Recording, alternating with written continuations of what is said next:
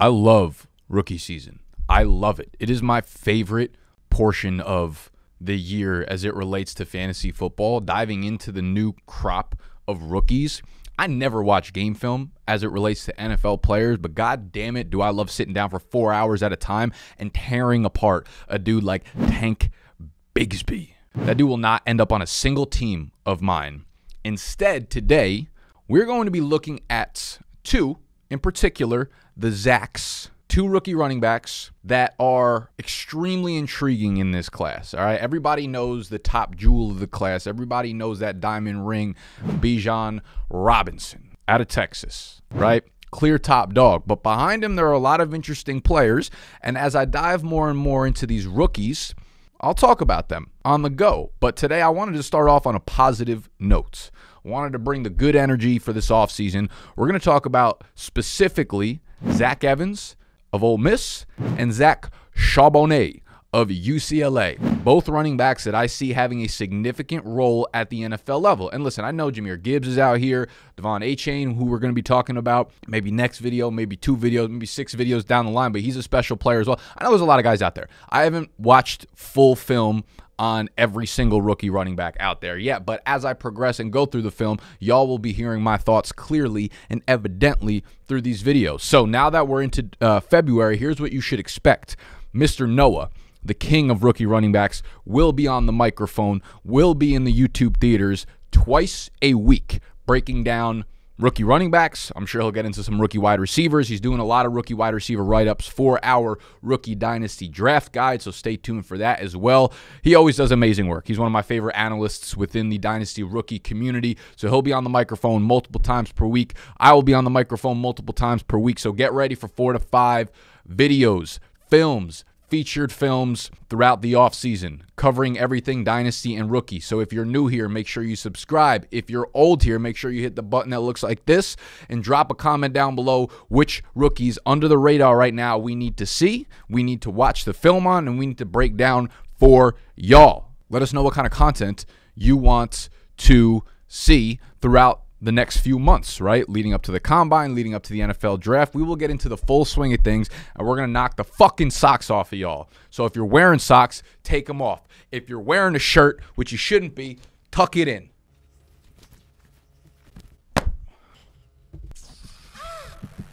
Hit the fucking intro.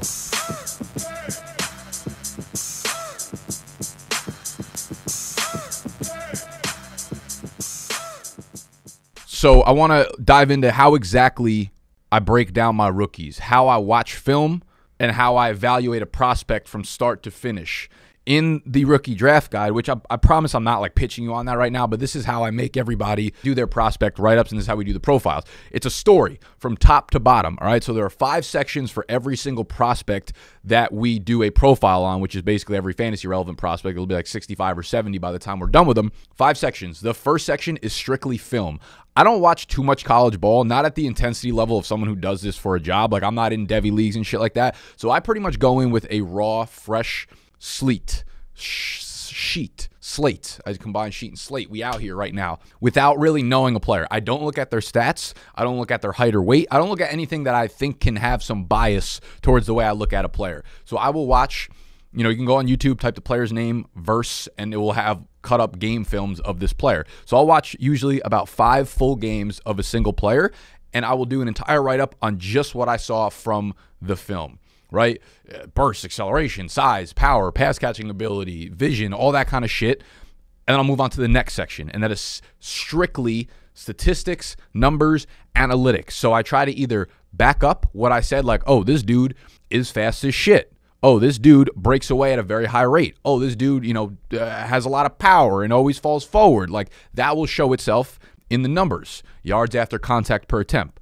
10-plus yard run rate, 15-plus yard run rate, percentage of plays, percentage of yardage that came on breakaway plays, shit like that. So we go film, we see what we saw on film, and we know the eyes can lie sometimes. The eyes can lie, but numbers do not. So we back that up, or we prove ourselves wrong, and then we start to paint the picture. The next section will be athletics and combine. Obviously, height, weight, speed, size, all that kind of shit is important. Then we talk about player comps, where they could fit into the NFL, and then the last section is post NFL draft. So after they hit their landing spot, we know the draft capital. We obviously have the picture of where they should be going in rookie drafts, dynasty startup drafts, shit like that. So one of the first players that I watched film of was Zach Evans. And this is why I like to go in with a completely clean slate, because the only thing I knew about Zach Evans, other than that he played at Ole Miss, was that he was 195 pounds. I saw that somewhere, whether it's Twitter or like Pro Football Reference, whatever the case may be. And I said to myself, Jesus Christ, our Lord and Savior, this is the most contact-seeking magnet 195-pound running back that's ever declared for the NFL draft. Turns out that was a lie. So I'm watching him, and I'm like, this dude is explosive. This dude is powerful. This dude loves to put his head down and fucking go straight into the chest of defenders. And I'm like, okay, he does leave some things to be desired on tape, but I walked away with a much more positive reaction than I expected. So as Noah said, this dude, Zach Evans, listed at 6 foot, 215 pounds at Ole Miss, was listed at 5'11", 212 pounds at TCU. He transferred after his sophomore year. So he is a big back. He is a prototype size for what the NFL running back position is today. He has a lot of raw tools that will translate at the next level and will help him find a role as an early down runner immediately, that size, speed, power combination. But I want to get the negatives out of the way first. I'm going to be getting in my bag for these, all right? So we're going to go watch some game film.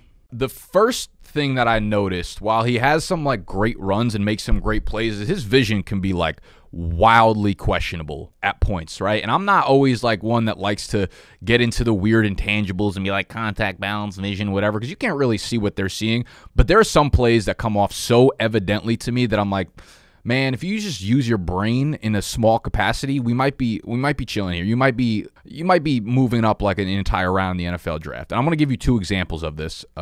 This is him versus Auburn this year. I believe his second touch of the game might even be the second play of the game. All right, so he's lining up in the backfield here. So it's just a shotgun draw pretty much. Now he gets this handoff, right? And he's making his way. There's a big gap in the middle, right? It's a big hole here, and he's got a decision. He's looking straight ahead, okay? And if you look, it's very clear. Like to the left, there are these two linebackers submerging into that gap where he's at. And there's also this giant hole to the right here between the tackle and the right guard. He's right here. I just have trouble understanding what he sees that would make him want to go down this path rather than down here.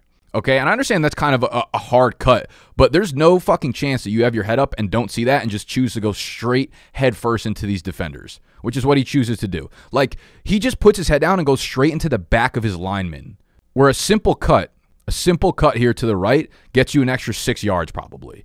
You'll eventually have to take this linebacker on head on, right? But, like, you're still doing that over here, where he just goes straight into the back of his linebacker, or the back of his lineman, straight into two linebackers to the left side. And that's fine, I guess, like you're trying to impose your will, but I just feel like there's probably better ways of doing that. And then there's another clear play to me. It was at, like, all right, this is the play from shotgun again. So he gets his handoff. Like, this is the craziest play I've ever seen for him. Let me zoom in a little bit. So he gets the handoff, right? This is him right here. And then there's this guy here in the middle, and then there's the two guys behind him. He's here, okay? There's like a very fucking wide open clear lane right to the left here that somehow he just doesn't want to make a move to go towards, right? And he's already going that way. Like, he already made the decision to start going that way, but instead chooses to go straight up the middle against those other three guys. Like, just watch this in real time. Like, at no point do you see him, like, start to pivot 45 degrees the other way. Like, right here, you should already be moving the other way. Instead, he tries to take on these three linebackers just head on. This was just something, listen, I'm not like a fucking film guru or nothing, but I feel like that should tell you exactly what I mean. And those are just things I felt like I saw probably a few too many times when it comes to Zach Evans, just super questionable vision on, like 3 to 4 different carries or handoffs per game, where very clear wide open lanes either to the right or to the left at like a 45-degree angle, but instead he'd rather just put his head down and run straight into a lineman or a linebacker. So it's like on one hand, he's executing the play that was called for him, so it's hard to knock him too much for it. It's not like a lot of running backs have trouble being good at the next level because they go so far outside of what the play was called.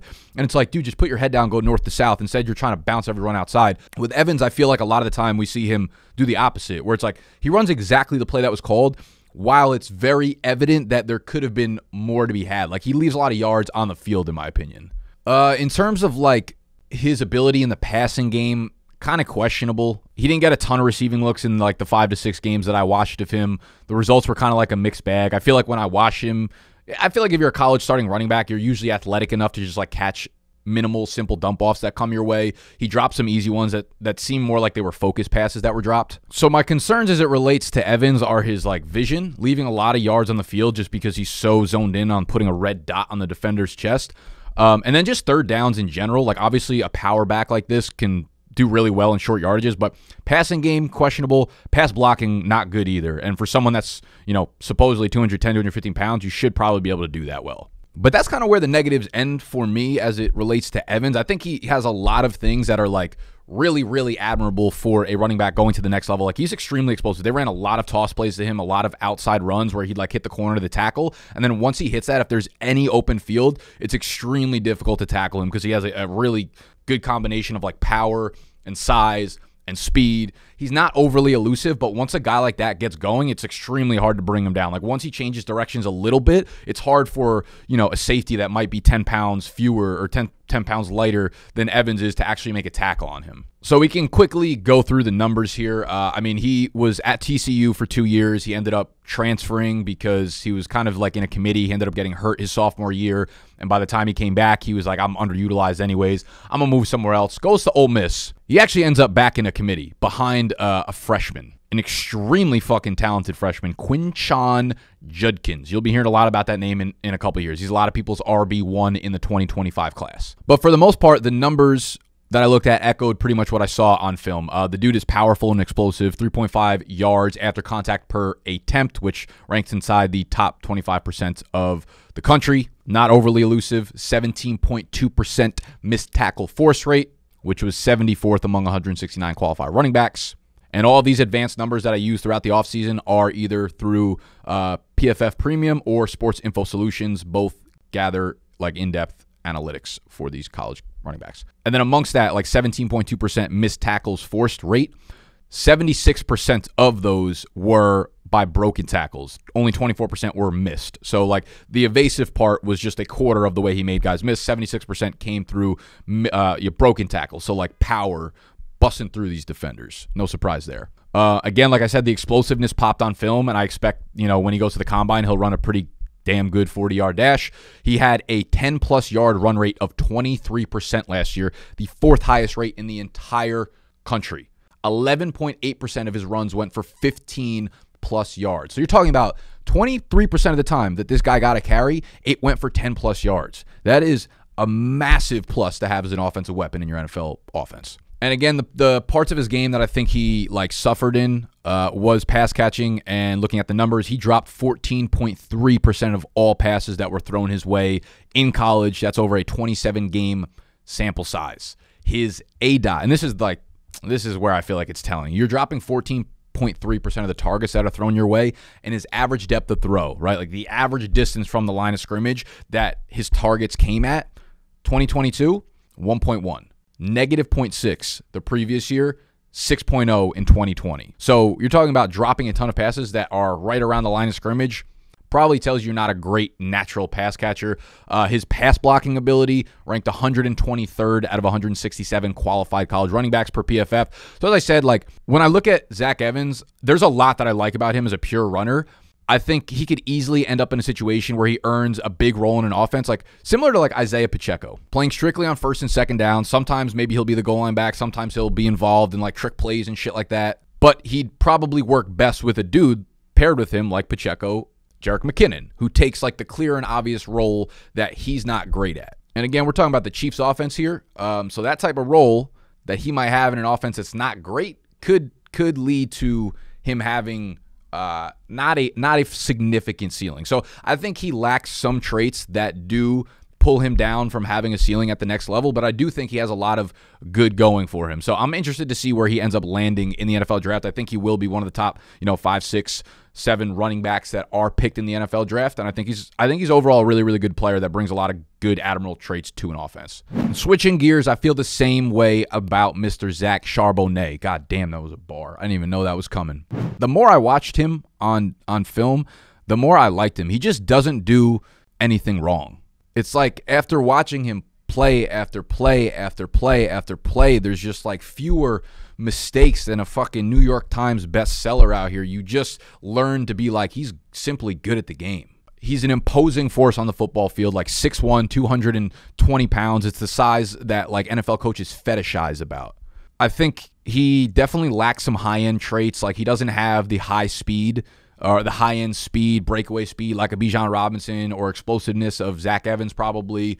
But again, he's just good at everything. You're not going to bring him down with a wimpy tackle. He's big, he's strong, and he uses his size. Also, just like incredible instincts, like incredible vision. Very, very rarely makes mistakes in terms of like choosing the holes, moving to the right hole when he sees another one open up. Like not overly elusive and flashy, but the perfect amount of like vision, agility, that it blends together well, and he knows exactly when. Just very instinctual. And most of all, I was wildly and pleasantly surprised by his pass catching ability, because you see these big guys on tape, and sometimes, again, I went into this very clean slate. I didn't know much about him. I knew he was really, really good last year, but I never looked at the stats because he wasn't coming out. So I'm like, I'm not playing Devy. I'm not really going to look into everything that's going on, and I don't look at the stats before I dive into the film. And again, very pleasantly surprised by his pass catching ability. In like 5 or 6 games that I watched, he did not drop a single pass thrown his way. And I would go as far as saying I don't think there was a single pass thrown his way that he didn't make look easy, like natural, and add something positive to it. Similar to Evans, like Charbonnet is not overly shifty. Like I said, he's not like overly agile where he's shifting from one side of the field to the other like super quickly. He does have times where his arms and shit are flailing more than they need to be, and they're like trying to make the defender seem like he's moving, and it's like not really happening there. And his like start-stop speed is probably the biggest concern. But I think in a lot of ways, Charbonnet is kind of like this one of those like sum of their parts running backs. He's an above-average athlete, like all around, and we've seen a lot of these archetype running backs succeed over recent years in the NFL and in fantasy. Guys like Tyler Algier, James Conner, like Ramondre Stevenson, David Montgomery, Chris Carson, James Robinson. And I think I was listening to Ray GQ, who does great work on incoming rookie class and stuff, and he kind of comped him to like a plus version, a better version of Brian Robinson, which I think is good. By most measures, like a great rookie season, all things considered. Wasn't considered like a top-tier prospect or running back, but made the most with his opportunities.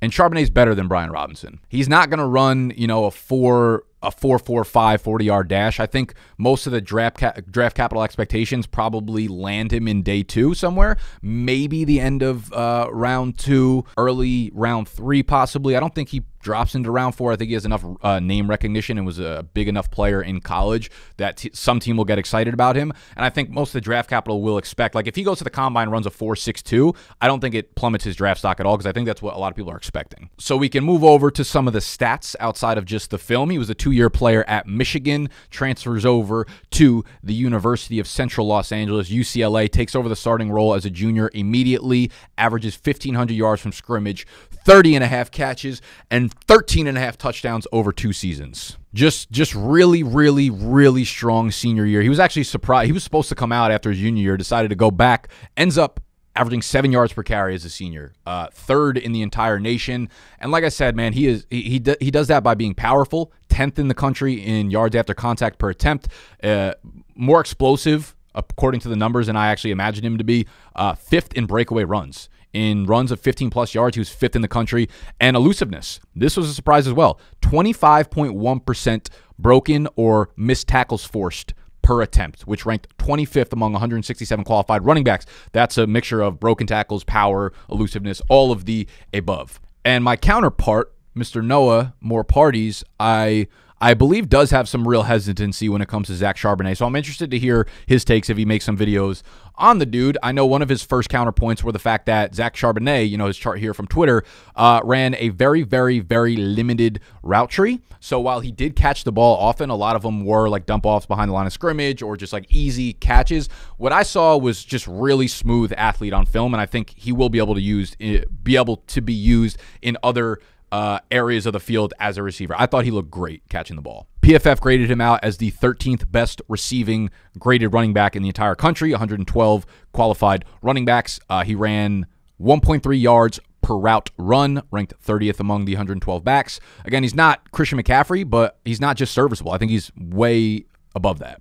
So in a year or two, I absolutely think this kid can develop into James Conner. And James Conner's had some incredible top 10 fantasy running back multiple years over, right? I don't even think with a sum of your parts type of running back, you don't need to have every high-end trait. You kind of just need to be good and then also be in a good situation. Have the goal line roll, catch 45, 50 passes, be in a top 10 scoring offense. And I think that's absolutely within the realm of outcomes for a dude like Zach Charbonnet. So we like both Zachs. I have Charbonnet over Mr. Zach Evans right now, but as I continue to develop my film skills and I continue to dive deeper into this class, I will keep you updated on these rookies. But again, let me know who I should be watching that's out of the, the obvious top 5, top 10 rookie running backs. Let me know what other kind of content you want to see. Do you want to see more film analysis? Do you want to hear more numbers? Do you want to hear more overall dynasty content? Do you want other positions? Do you want mock drafts? Let me know what you need, and I'm here to bring it.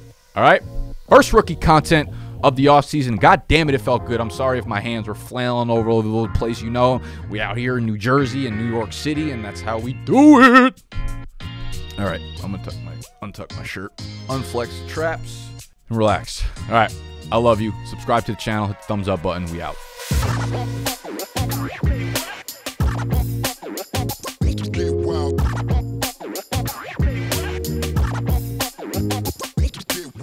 Wow.